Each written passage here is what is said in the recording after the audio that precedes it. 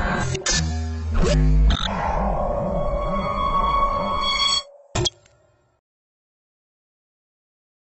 everybody, I'm Christopher Green. You're tuning into AMTV Alternative Media Television. It is Friday, February 21st, 2014. We have reported on a string of highly suspicious banker suicides. Bankers just deciding to jump to their death and leave behind family members and friends and lots of money. All of these individuals very highly paid, working for some of the preeminent banks around the world, ranging from JP Morgan Chase, and that seems to be where we have most of the connection, other banks like Deutsche Bank, Russell Investments, etc. And this mystery seems to be geared and tied in directly to the Forex division of not just JP Morgan Chase, but other banks, other major banks that are currently under investigation. And I'm going to get to that in a moment. Now, you can watch the video we put out yesterday, Fifth Banker Suicide in 2 weeks. And we also had our original video here, 4 banker suicides in 1 week, that you can watch. It has gone semi-viral on the internet on YouTube. You know, I've had some questions and we've been sent reports, and I want you to thank all of you for sending in tips where this death count is actually a lot higher. In fact, it ranges anywhere from 8 banker deaths to 12 banker deaths. And there was just a second JP Morgan Chase death a few days ago, a Hong Kong trader who jumped to his death in the middle of the street with some very graphic images. Now, some of the deaths I had scrapped from this report because it seemed more like conjecture whether or not it was related specifically to these other banker suicides. So I'll leave that up to you to decide what's accurate and not. But the 5 bankers that I mentioned yesterday, in my opinion, are all connected somehow, are all connected to this underground conspiracy, so to speak. Now, a few days ago, there was a second JP Morgan banker to jump to his death. This is the 3rd JP Morgan banker to die. Again, all tied into the Forex division, a multi-trillion-dollar market of trading currencies, trading the Argentina peso, maybe shorting the peso, as we saw the peso collapse a couple of weeks ago. You know, these trading desks based in London and New York City and around the world, basically, it's kind of like semi-illegal activity. I mean, these companies like JP Morgan, you can see the gentleman here in Hong Kong about to jump to his death, basically have inside information and an inside track on their clients. So if they get a phone call or an email that says they've got a, big client about to purchase, X amount of shares or purchase a certain lot in currency, they have the ability to front run those trades and make billions and billions and billions and billions of dollars. It'd be kind of like sitting on the trading desk of the London division of JP Morgan getting a call that says, hey, if you front run this trade, you'll be able to buy yourself a Ferrari. So what do you think that these guys do? So they're pretty much engaging in semi-illegal activity as it is. And of course, we've seen this with the manipulation of LIBOR, the London Interbank Offered Rate, which has also been under investigation. These companies pursued, but of course nothing happens to them because the bankers are above the law. So they just get away with, the manipulation of our financial system and the markets, just like the Federal Reserve is manipulating the financial markets right now through monetary policy and driving interest rates artificially to zero and creating an environment of extreme risk for average investors. But here we have a 3rd JP Morgan Chase banker jump to his death in Hong Kong. The first death was from Gabriel McGee, who jumped to his death off the London JP Morgan Chase building. Now we have a banker jumping from the Hong Kong building. And then, of course, yesterday I reported on Ryan Crane, who was only 37, and McGee, I believe, was only 39. Ryan Crane's death also likely a suicide, although there's been limited information given outside of the fact that we know that he died at his home, I believe, in Connecticut. So all of these deaths linked to JP Morgan Chase specifically, all linked to the Forex division. In fact, there's probable cause that and a strong likelihood that Ryan Crane and Gabriel McGee and maybe even this 3rd banker, JP Morgan Chase banker to die, all knew each other, having worked on at the desk of J.P. Morgan and you would assume be in regular communication, at least from time to time. Some very graphic pictures here below I won't go to, but I will just leave the link. If that's something you want to see for yourself, you're certainly welcome to do that. Oh, and by the way, only 33 years old. So a lot of really young bankers just deciding to off themselves, leave their family and friends behind because they have nothing else to live for. Strange, isn't it? What did they know? Were they involved in something criminal? Had they uncovered something criminal about this criminal bank that has already been under investigation and is actually under investigation now by the FBI, which I find hilarious because the FBI would probably protect J.P. Morgan Chase. But they're under investigation right now along with about a dozen or so other major banking institutions. This came out late 2013 before the string of banker deaths began occurring, being probed for illegal activity in the currency markets. In their Forex trading departments. We have another article here from a citizen journalist, says 8th banker commits suicide. J.P. Morgan Hong Kong and 30 stories down. Again, I had omitted a few people because I just didn't think it had necessarily, the probable cause as a link. But again, I would encourage you to investigate. In fact, there was another individual who ran, I believe, some kind of a title company that I believe is in this list who used a nail gun and shot himself like 9 times or something like that in the chest and then in the head.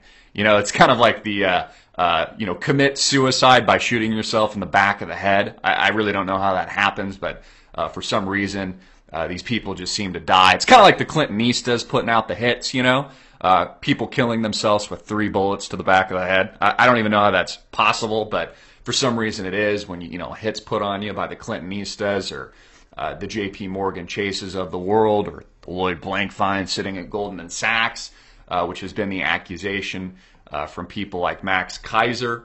Also very interesting is the family of missing Wall Street Journal reporter David Byrd, who had been covering the OPEC and oil markets extensively over the past few months and very well known. Again, a reporter from the Wall Street Journal, maybe you've even read some of his articles, just decided to go for a walk. It was like a Saturday, afternoon. He thought he left his cell phone charging and his medication because he's had a liver transplant. He needs to take like pills 3 times a day. Just left him in there and vanishes without a trace, like he disappeared, like a ghost. Here's the sister-in-law saying that they don't have any clue what's happened to him. It's just that he's vanished. He just disappeared. And it's amazing that they don't even connect the dots. Maybe they already know, but they're being, bought off or someone's approached them to, make them fear actually stating the truth. And they probably just want the return of their loved one. But to think that there would be no motive to just, disappear this guy over here that happens to be, covering OPEC and the oil markets seems a little naive. And for some reason, I don't think this lady is that naive. Byrd, described by family and friends as an avid, strong hiker, 55 years old, with 2 kids too, just deciding to leave his family and disappearing all of a sudden. Was a scout leader, was last seen leaving his home in Long Hill Township, New Jersey on January 11th. Byrd told his wife he was going on a short walk before an expected rainstorm. He left his cell phone at home charging as well as daily medication he takes following his liver transplant. So leaves everything behind, vanishes, disappears.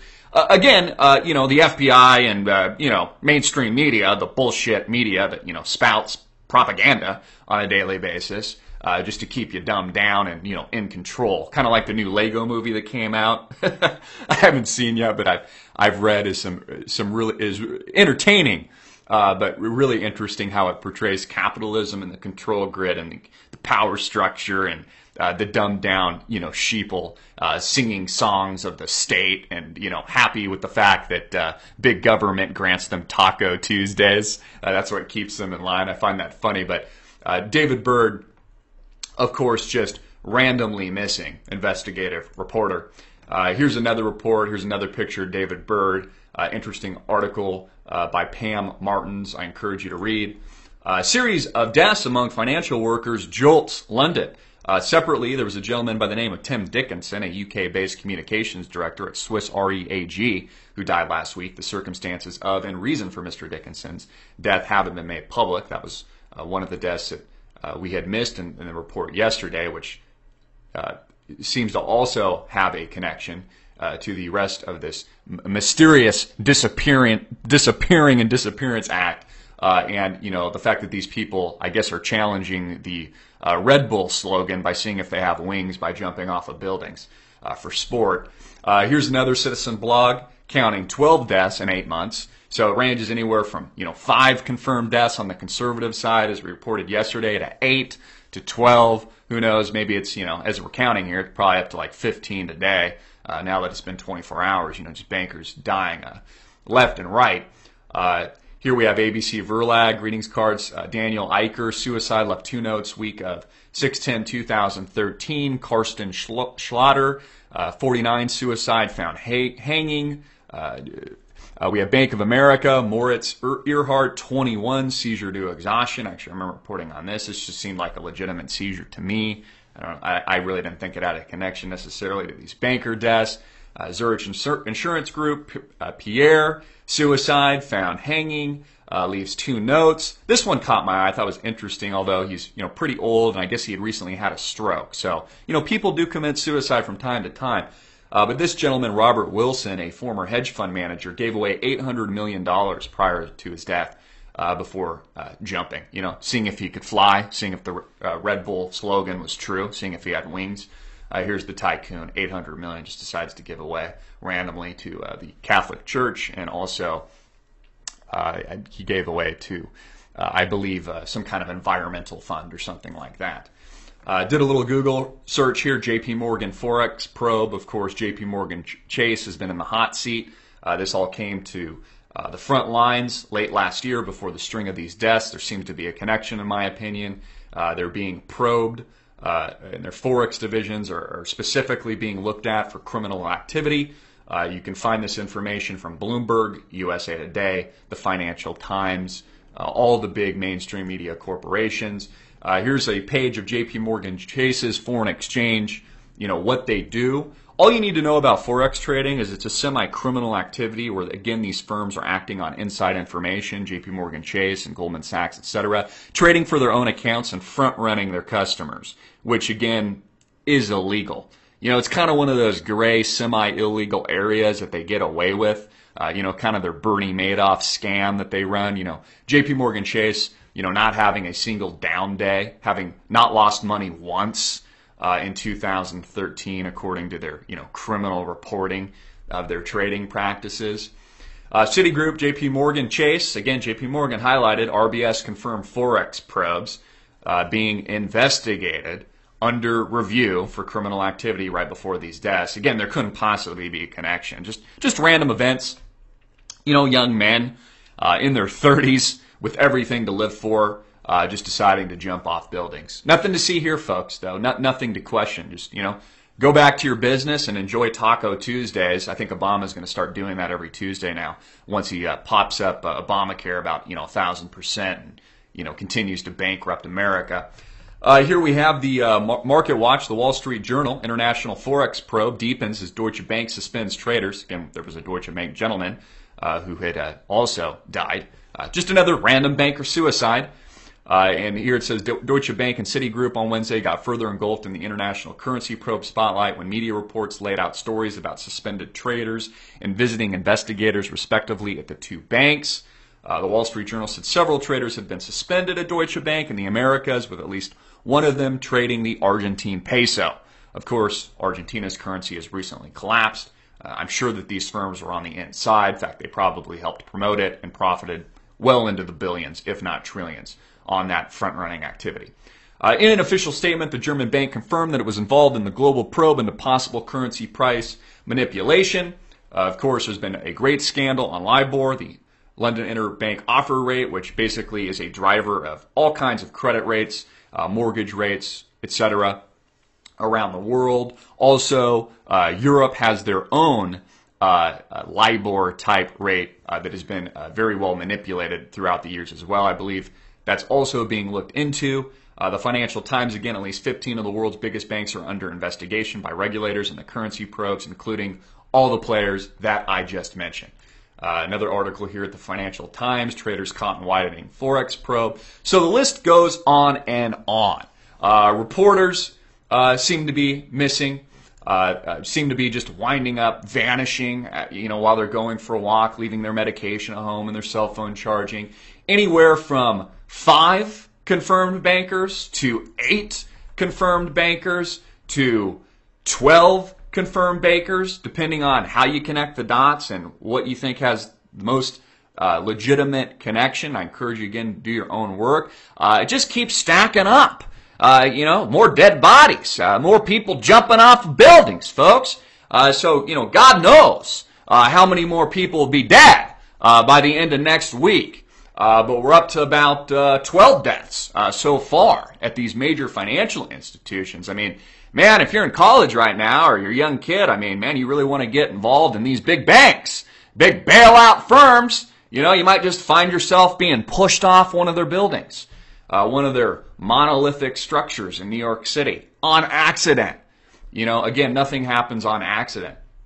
I'd like to hear your thoughts. Of course, if you have any more information and maybe you've got banker number 13, 14, 15 and on confirmed, maybe that just broke while I'm delivering this story. And again, this will be failed to be investigated by the mainstream media at all because, again, they're not going to probe those Wall Street corporate elites that, run and just, basically bang the American public for every last dollar. They'll make examples and scapegoats of people like Bernie Madoff, but God forbid they go after the real sharks, the Lloyd Blankfeins of Goldman Sachs, the Jamie Dimons of JP Morgan Chase. These people are untouchable, folks, and if they want to commit murder, alleged murder, they'll get away with it. I'm Christopher Green, hard-hitting it in your face. February 21st, 2014. Get this out everywhere. Make it viral.